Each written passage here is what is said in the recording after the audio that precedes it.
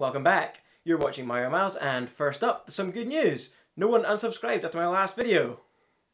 So this video is going to be a vlog following Daniela and I's first flight of the DJI Mavic Air drone.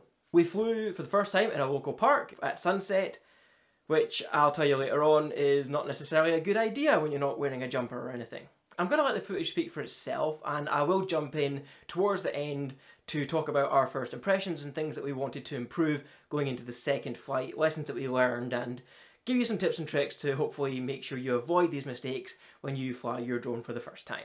Just so you know, everything in this video is flown with the DJI Mavic Air in beginner mode. Beginner mode means that you're limited to a maximum height and a maximum distance from the remote controller of 30 meters. So that's in both directions, or for those that are metrically impaired, it's 100 feet. So the drone can fly 100 feet away and 100 feet up, and that's it, no further than that. The control sticks are also much less sensitive to input. So if you put the control stick fully up, it's not going to have a runaway drone from you and crash into a tree or something like that. So that's good. Obviously the drone has collision avoidance and APAS, which we'll go into more detail in a future video. Let's jump right into the action. We're going to start with Daniela setting up the drone, taking it for its maiden flight, and then you'll see me doing some flying, and we'll look at some of the more advanced features as well. I'll put comments on the screen in text, as I say, and then I'll come back later in the video and we will have a little discussion about things that we can do better on our first impressions. Right, let's get straight into it.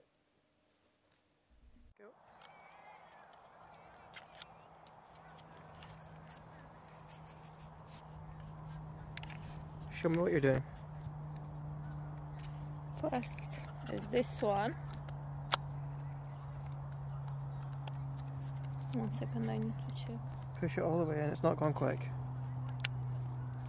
And this one need to be, and this one, no? Yep, so the bottom one's flip under and out. Okay. Careful with this dog. And after this under. Oh, again, don't pull the blade. Push the motor. Yeah, yep, now flip it up. Pull those out.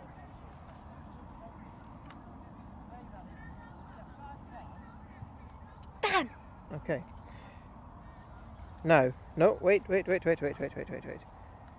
and then press again and hold for 3 seconds. And then put it down.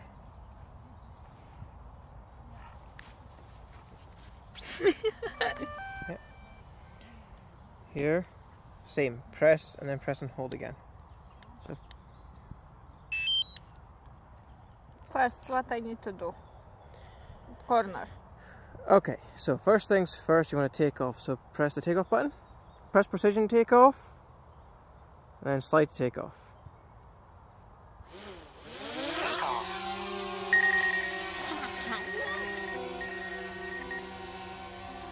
Wait till it's finished to take off.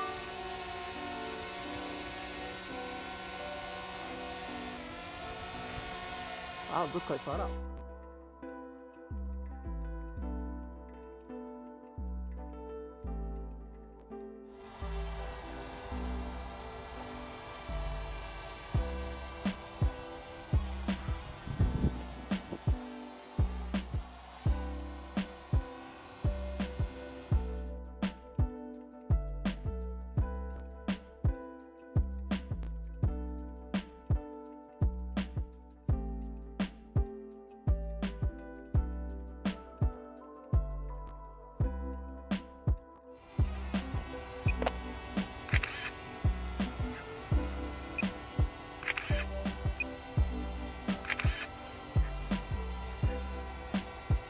Always take your own judgment. If you think it's not safe, always return to home when you think it's not safe, yeah?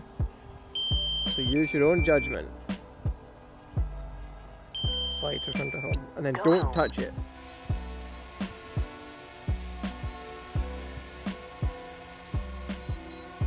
Right, now wait, it'll come up something on the screen, right? Give it a second. Right, when it gets to a certain point, it'll come up on the screen something. Right, press force landing. Nice. That's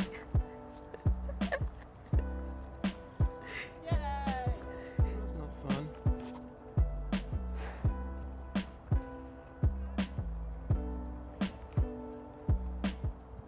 ages without filling my battery.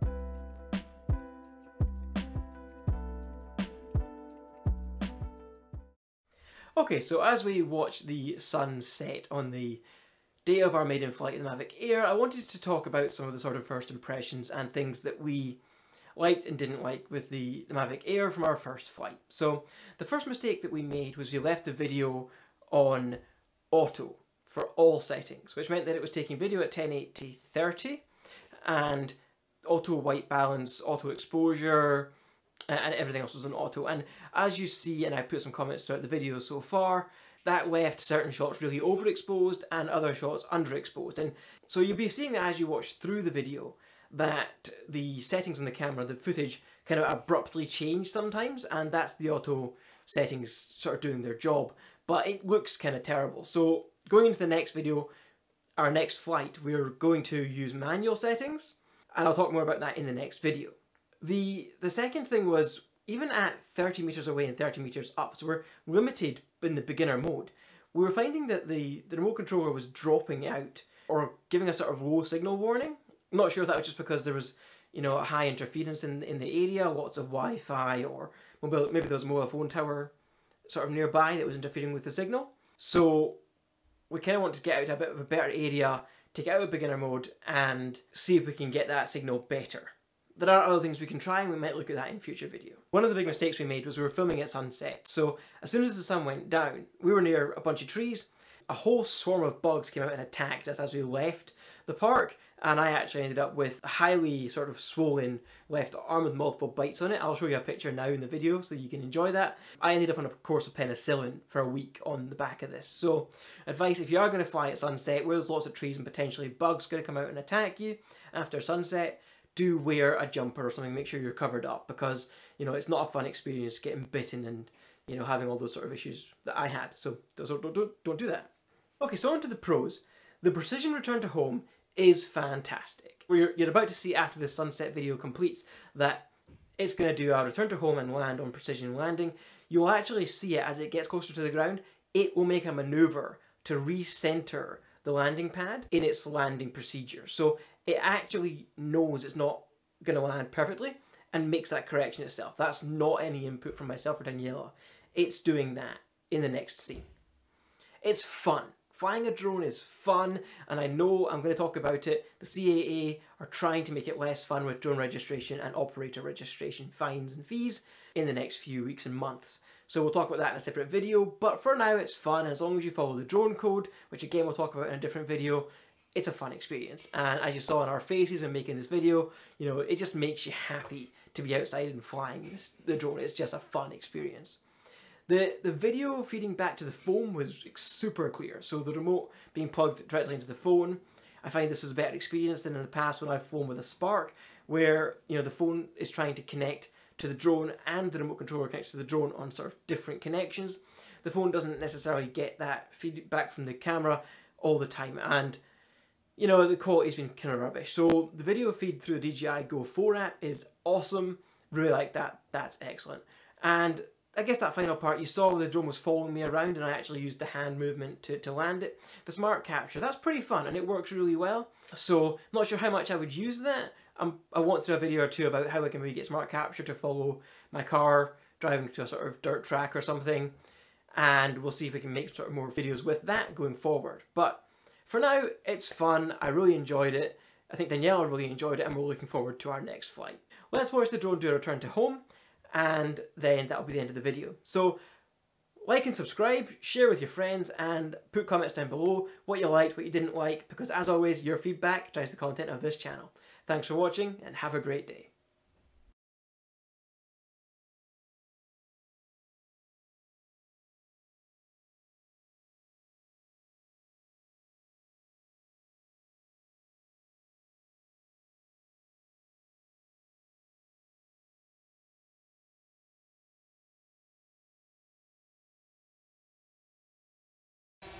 Where's the landing?